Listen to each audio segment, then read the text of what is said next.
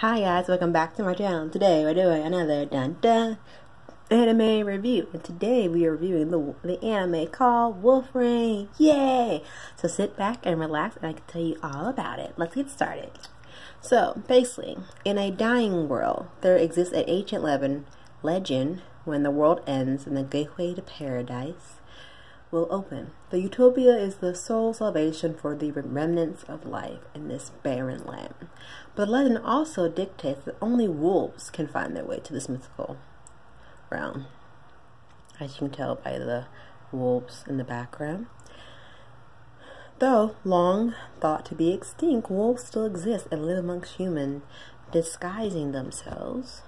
I'll show you a couple of the wolves. Here we go. Here's one of the characters.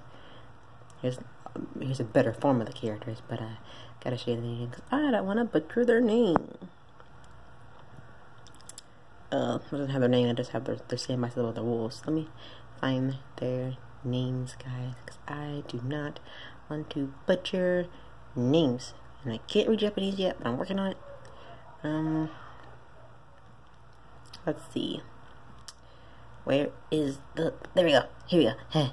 So here are the wolves. This is Tume, this is Hinge, Kiba, and Tobe. So these are the wolves that disguise themselves as humans and on Earth to find the mythical lands.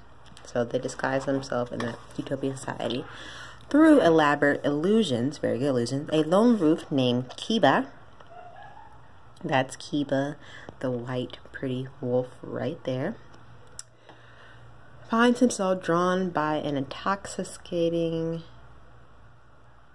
scent to Freeze City, an impoverished town under the rule of Qualist Lord Oken.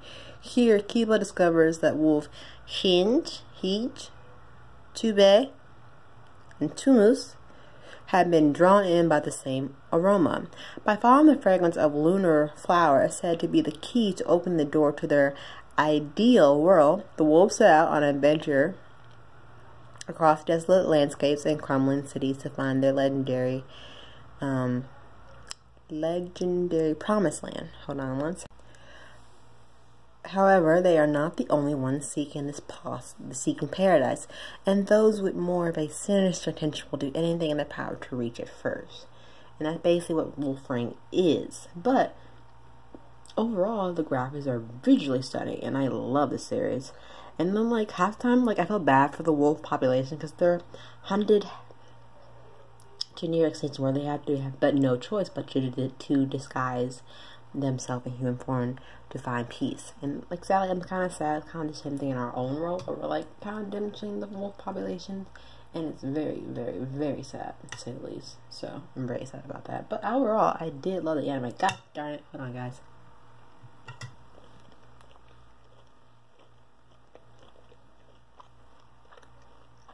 Sorry, but also, another thing that I really like is that you get a different type of protagonist besides just human. You get in a wolf protagonist, and then on the technical side of the thing, Wolf Rain's animation is always really gorgeous, and you can almost count on Studio Bone, who produces anime, to put out good work. But Wolf Rain has proficient pedigree. Fantastical backgrounds are detailed, variants of engrossing characters and design are distant and very attractive, and fights and chaos are breathtaking. The music was composed by Yukio Kono, which means, well, all her work is magnificent, but this may be some of her best work. And then the insert song and orchestra are standalone beautiful and at standalone, but absolutely makes the most emotional scenes in the series wonderful on itself. It also has a wonderful soundtrack to listen to, even without the anime involved. But one thing else, but it's never to overwhelm the story either, matching the accents on screen for beat to beat. In the term of voice acting, the Japanese is solid, but also listening to Wolf Rain has one of the best dub ever made so far of any anime I have watched, both dub and sub altogether. Though there's kind of a line of the whole package what more to usually expect. Mention the standalone actors as well. Even some of the actually even strong persons in their 5-minute in spotlight, but the dub is perfect.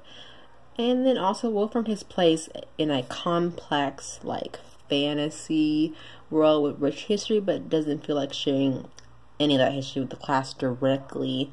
That this is good because it leads to greater focus on characters and almost no exposition sprouting. Speaking of the characters, they all start out with flawed archetypes and slowly flesh out in their very complex personality, which is kind of different, but still approaches the same, very little and telling, far less, forcing you to think and catch all the fine details in order to understand why wolves are considered divine and what makes the noble different from normal human beings, and most importantly, just what happened 200 years ago to make the world what is the story.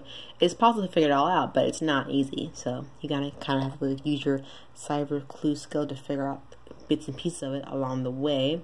And this is because, well, there's a little known fact about the show. Wolf Rain is an allegory whereby most everything is actually symbolic of something else.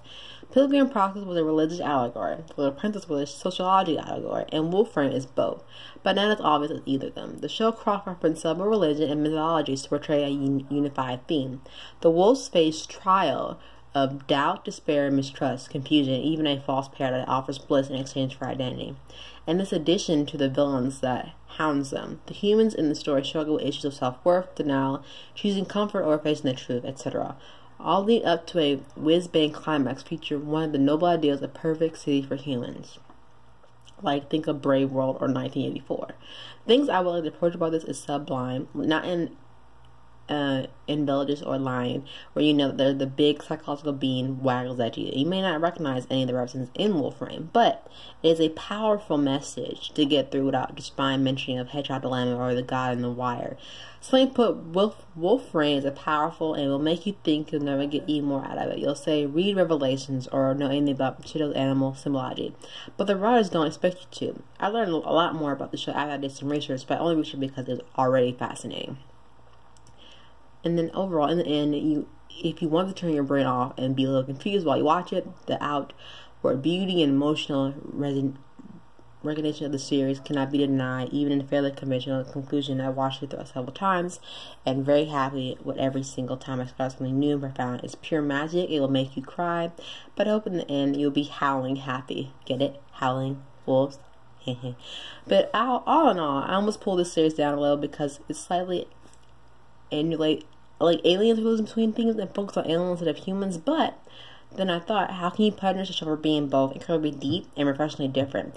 It may not be perfect, but I can't promise you'll like it. But it's quality work of art among anime and incites a whole new breed of fantasy. And I'm okay with it not spending full circle on the religion aspect, because that's not what it's also trying to show in the reference, but also like trying to show you the true message in the series as a whole. Well, I hope you enjoy my anime review of Wolf Rain. Check it out below. Not below, but comment down below in the comment section is who's your favorite character in the Wolf series.